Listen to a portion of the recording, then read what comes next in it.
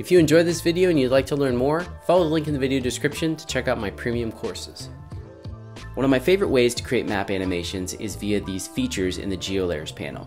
So here I have a feature collection of the lower 48, and if I double click on any of these states, it's automatically going to zoom the Mapcomp view right in to perfectly center up that feature. So here if I click on California, Colorado, and even the feature collection, it'll zoom me back out. And I can use this to quickly create an animation. For example, if I just click on the keyframe button and manually add my keyframes right here on my Mapcomp, now I can move my playhead over here and just quickly zoom in to Colorado. And then if I move my playhead a little bit further, I can head over to California and then move my playhead over here even further and then zoom back out. And now, just like that, I've created this animation where I fly into Colorado and then I go over to California and then we zoom back out. Alright, now let me show you an even better technique. So I went ahead and deleted all those previous keyframes. Now I want to fly into Arizona again, but this time I'm going to use an automation method. So if I click on Fit View to Feature, right here we have 3 different options, but 2 of these are automated, and you can tell that via the little keyframe icon. So I'm going to select Animate View to Feature, and what this is going to do, it's going to animate from the current view to the feature. So I'm going to click on this, and it'll also ask me how long should the animation take. I'm going to go ahead and go with the default of 3 seconds. Now it moved my playhead. I don't see any keyframes, so I have to hit U to actually see these keyframes, and now it automatically created both the start and the end keyframes, so I didn't even have to manually create any keyframes. And what's really cool about this particular technique is now if I want to fly over to another state, like let's say we want to fly all the way over to Delaware, if I were to just double click on this, you'll see that that just flew it straight over. That's looking kind of rough. Now instead, if I click on Fit View to Feature and say Animate View to Feature, and we go ahead and click 3 seconds, it's going to animate from the beginning of the playhead here, but this time it actually zooms it out and zooms it back in. So it added all these crazy keyframes, and I don't want this big gap here, so I could actually move this back over here. So now we have this fly in, and now it's going to zoom out and zoom back over. And you can actually use this on multiple features. For example, if I command click on Colorado here, so we just have these 2 features selected. Now if I go like this, I can say Animate View 2 Features, and it's going to zoom out and it's going to fit it to basically frame up these 2 features. And you can see here in our bounding box we have these 2 right here, and it's perfectly framed up. So you can create some pretty complex animations pretty quickly using these features with automation modes. Now if you have a line feature, you can actually animate the view to follow along the feature. Here I have this route from Albany to Nashville, so if I click on Fit View to Feature, here we have Animate View Along Feature, and I'm going to click on this, and once again I can select the duration. For this one I want 5 seconds, and you'll notice it just adds 2 keyframes to each one here, so we have a start and an end. And this will probably be good for this zoom level, but if I want more detail, I can simply zoom in. So the zoom will be relative to the amount of detail that will be applied. Basically more keyframes the further in that you're zoomed. So if we zoom all the way in, something like here, and we run this automation again, Fit View Along Feature, 5 seconds, you'll notice that it starts to add more keyframes here. And if I go all the way in to something like this, I'm gonna automate this again, but this time we're gonna make it take a little bit longer. So we're gonna do like 15 seconds because this is gonna be moving around quite a lot. If I grab all of these and I hold the Alt key, I can actually retime this, which is really helpful. Now here's an example that I slowed down quite a bit, and in fact I probably want to slow it down even more. But if you combine this with an actual path animation and then you manually basically keyframe the zoom, you can get some really cool looks. Now if you want to create a dynamic animation between multiple features, like have a jump around between each feature, you want to use the automation mode Animate Between Features. So I'm going to grab these first 5 states here in this feature collection, and I'm going to click on Fit View to Feature, and right here we have the automation mode Animate View Between Features. So if I click on this, it's again going to ask us how long should the animation take, but be aware that now this duration is going to be between each feature. So since I have 5 features selected, this will give me a total duration of 20 seconds. And again, the keyframes here will start to be pasted wherever my playhead is located. So I'm going to click Create Animation, and now you can see we have a really smooth animation here, zooming out and then zooming back in on each map feature. Now if you were to use this other automation mode, Animate View to Features, it would just do one move, simply zooming out to perfectly frame up all of these map features. One of my favorite techniques is something I like to call the never-ending flyover. And this is where you can animate your map to move to the right or to the left, and you can have it move infinitely. So to do this, grab your map composition and go to the Effect Controls panel. Now up here, you want to go and grab Longitude. So this is an angle expression controller. And on the left side of this little controller, you have the revolutions, and then on the right, you have the degrees. If you grab this little parameter on the right and you start to like shuttle it around, you'll notice that this moves your map perfectly to the right or to the left. So all you need to do is animate this, and it's really simple to make this loop or to make it move infinitely. For example, if I open this up down here, I'm gonna hit E in the timeline on the Mapcomp to bring up the effects, and I'll open up longitude.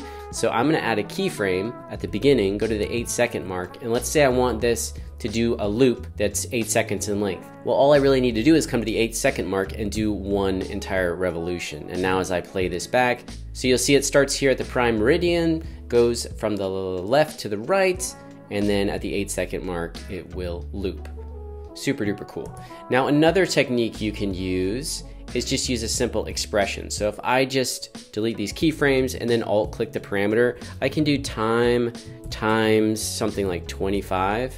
And what this is gonna do, it will now, instead of looping, this is just gonna animate the movement here infinitely. Now I need to make sure I finalize this, but if you're working with a really long composition, this might be the technique you wanna use if you don't care if it loops or not. So let me just go back and show you something here. I went ahead and created a little animation. So I'm gonna have this revolve again right at the 8-second mark. And the reason I call this the never-ending flyover is because right here, I animated this little 3D P-51 airplane, and now I have a little looping animation. So I have this airplane looping, and now with the map underneath it, I've got like this never-ending animation. So if I just solo the airplane here, you can see what's going on. I did some simple keyframes on the rotation and the position just to give me this little looping animation, and now with the map underneath, we have a cool little visual here. Now you can do the same kind of technique if you want to do a never-ending revolution or an orbit around one specific location. So I'm going to go and grab my map composition here, and I'm going to adjust the pitch parameter to 60 degrees. So it's really pitched out. We're looking at an angle here, and I have this 3D object of my P-51 just again as a reference as this map animation moves. It just helps you see what's going on.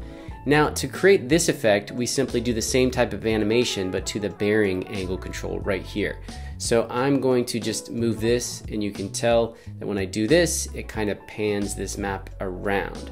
So if I just add a keyframe here and hit the U key to bring it up down here, we now have this keyframe, and if I go to the 8-second mark and just set the revolutions to 1, now it will do a perfect 360 revolution around this particular spot.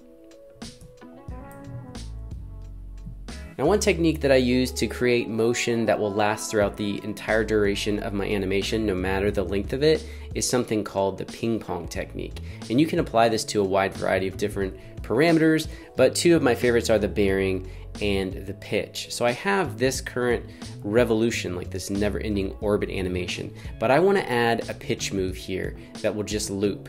So all I need to do for this is grab this again and quickly add a keyframe to pitch. I'm gonna hit U again so I see the keyframes here. So here we have pitch.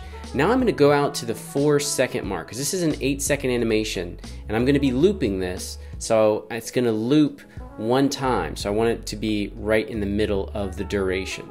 And now we'll bring the pitch, we'll do a drastic change here, so we'll go to 0, just so you can see that. So now this animation is orbiting around here and changing its pitch, but then it just kind of keeps this pitch of 0 throughout here. I want the pitch to kind of go back and forth here. So for that, I'm going to alt click the pitch here, and I'm gonna type in loop out and select this, and then I'm gonna type in quotation marks so I can see the different methods here, and I'm gonna choose ping pong.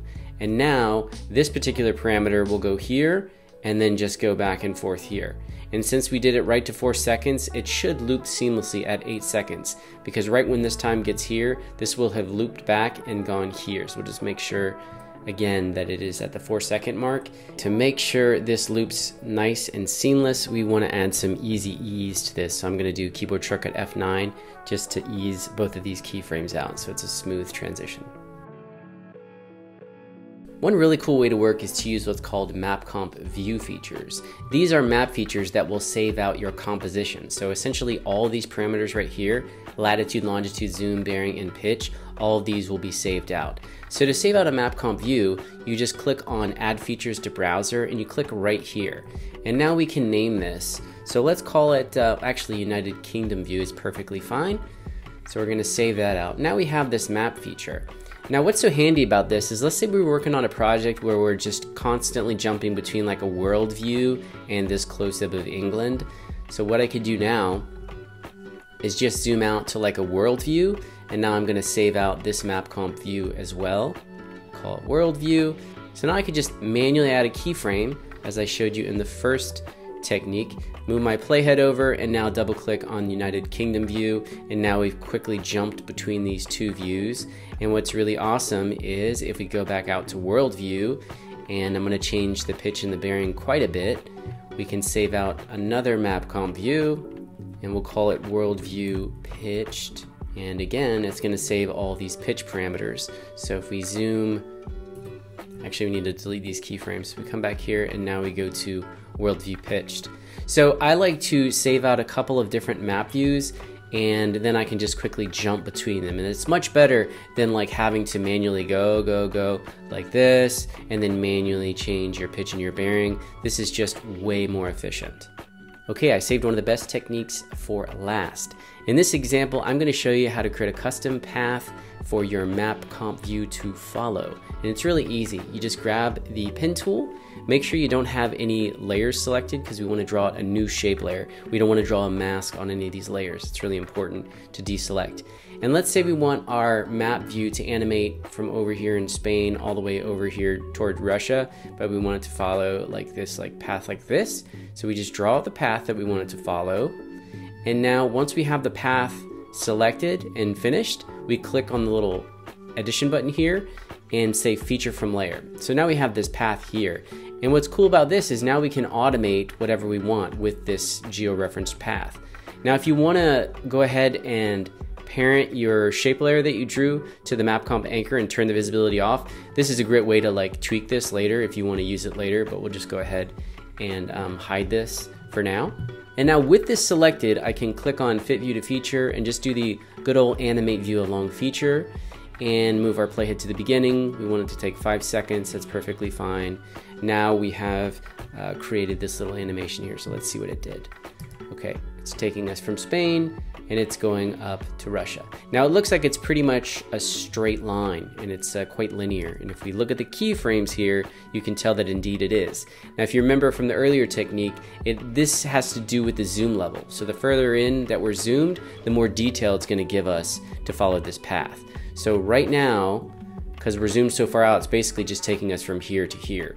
So if we wanna give it more detail, we can zoom all the way in. I'm going to delete all these keyframes. I don't even know if you need to delete the keyframes. You might be able to just run the automation again and it'll override them. I'm assuming it will. All right, let's just run this automation again. Animate View Along feature. Now we've got a little bit more detail. And this does not add keyframes to zoom, as you can see.